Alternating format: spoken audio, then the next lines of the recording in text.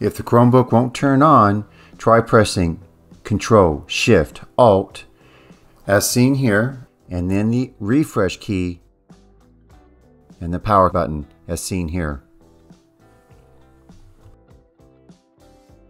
Again, that's pressing the Control, Shift, Alt keys, pressing the refresh key found at the top of the keyboard, and then with the other hand, press the power button on the side of the Chromebook.